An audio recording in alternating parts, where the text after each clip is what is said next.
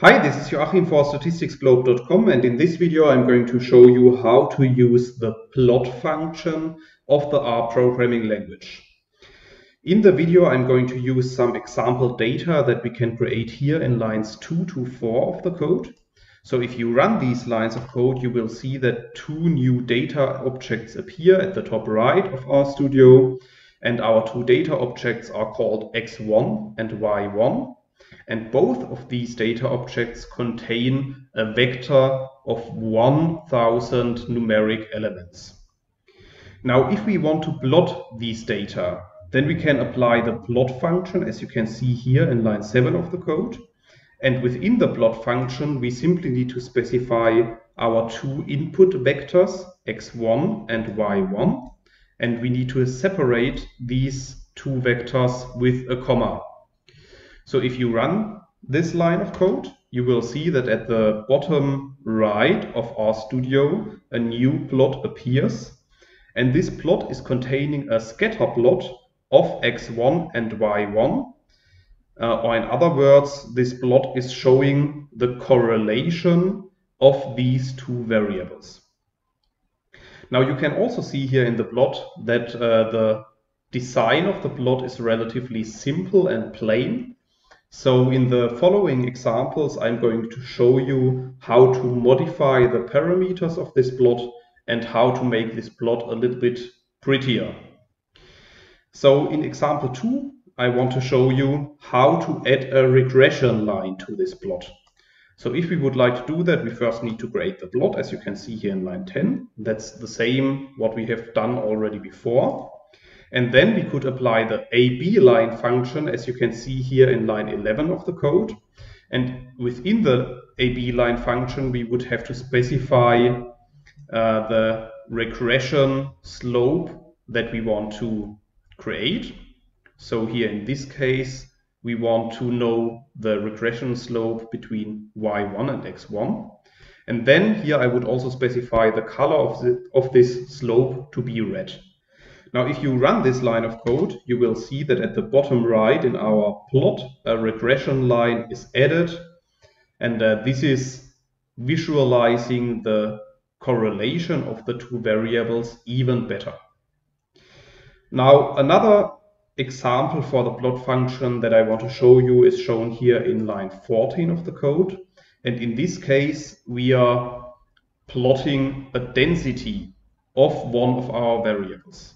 So we are combining the plot function with the density function, and then we are going to plot the density of the variable x1. So if you run this line of code, you can see that at the bottom right, a density plot is created, and this is showing the distribution of our variable x1. So as you can see here, our variable x1 is following the normal distribution.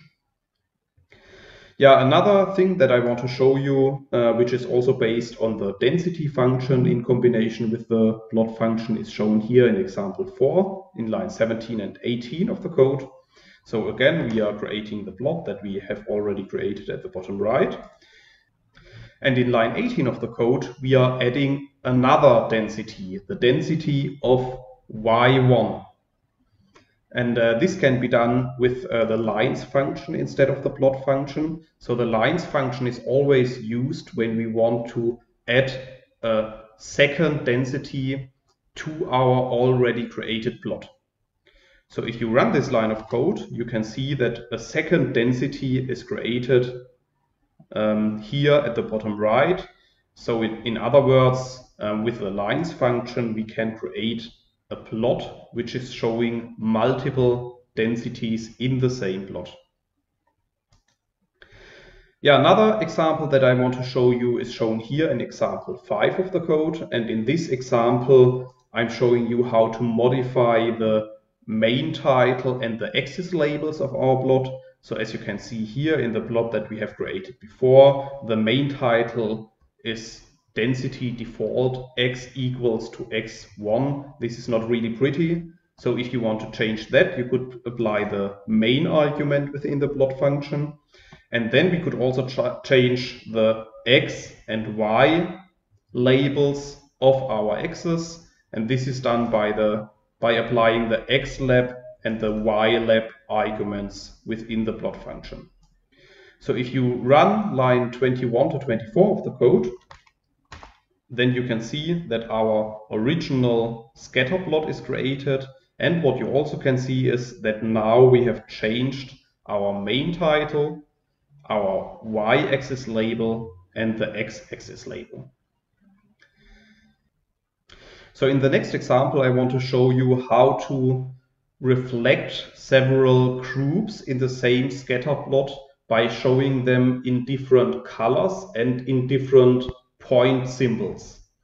And in order to show that, we first need to specify a grouping variable, and that is what we can do here in line 27 of the code.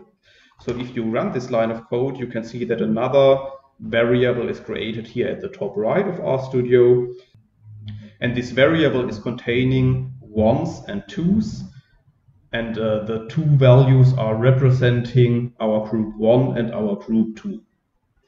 So if we want to plot our data based on this grouping value, then we can specify the color of our plot to be equal to the group, and also we can specify the PCH argument to be equal to group.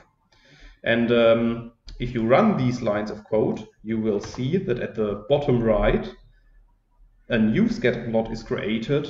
And here in this scatter plot, the first group is represented by black dots, and the second group is represented by red triangles.